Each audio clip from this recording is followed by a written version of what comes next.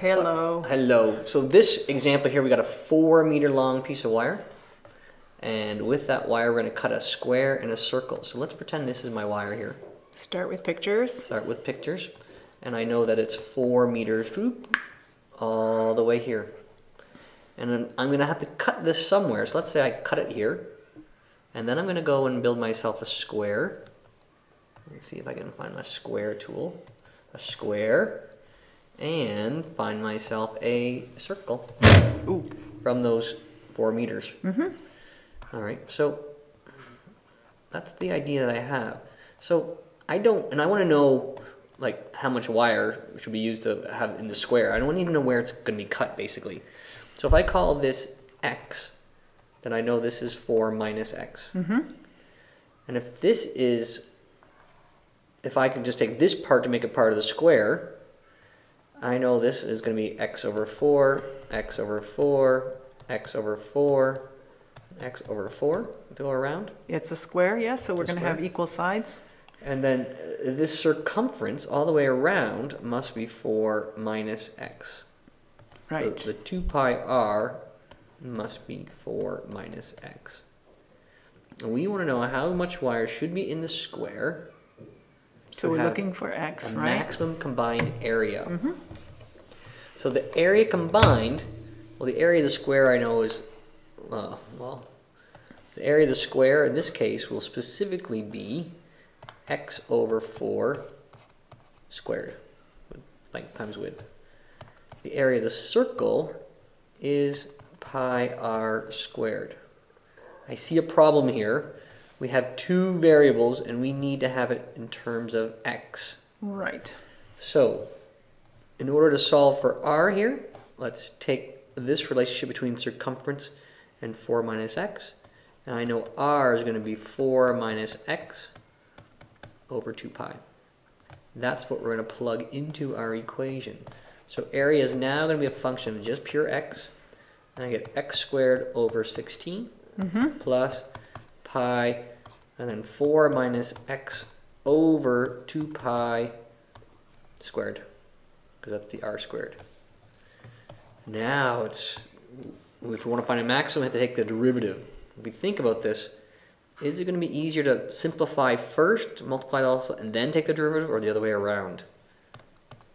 No, I'm thinking if we can get rid of that 2 pi in there. Yeah, pi. That's what I was thinking too. So we'll keep that this.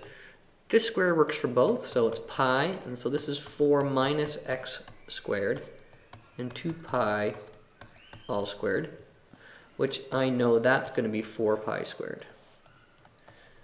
4 pi squared. Let's cancel out these pi's. One of these with that one. And so I get x squared over 16 plus 4 minus x quantity squared over 4. Maybe we just take the 4 pi? 4 pi, thank you. Maybe we just take the derivative. Yeah, let's just take the derivative. So a lot of you are getting really confused when you're seeing pi, especially in the denominator. That is not the quotient rule.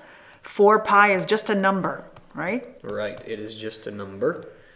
So the way you can think about this maybe is 1/4 pi times 4 minus x squared. Right. This is the same thing. Right. So the 2 comes down, so it's 2 over 4 pi times 4 minus x to the power 1. Chain rule times the inside derivative, -1. Do a little simplifying first. That becomes 2. And that becomes 8. And so I have x over 8 plus minus, thank you, minus 1 over 2 pi, 4 minus x.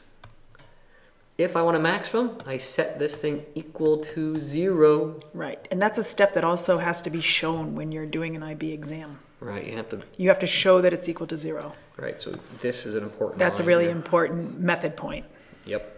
All right, so now solving this thing, let's multiply everything by 8 pi, since that is what the common denominator would be. If I multiply everything by 8 pi, I get x pi minus 4.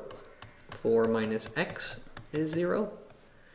And x pi minus 16 plus 4x equals 0. And if I pull my x's together, x pi plus 4x equals 16. Factor out the x, pi plus 4 equals 16. Divide by the pi plus 4. And this is going to produce a maximum. Find the maximum combined area. Good enough for there? Or do we have to show it? We want to show it, or do we assume it's true? I've been telling him not to assume it's true, but Okay. I think for the purposes of this problem, we can just go on. Okay. Like, move on to the next one, or go Yeah, on from move here? to the next one. Okay. If you want to show it's true, you do that. You do your sign chart, and sometimes when I'm rushed for time, I just pretend I know what the answer is supposed to be. Test-taking strategies. Test-taking strategies, exactly.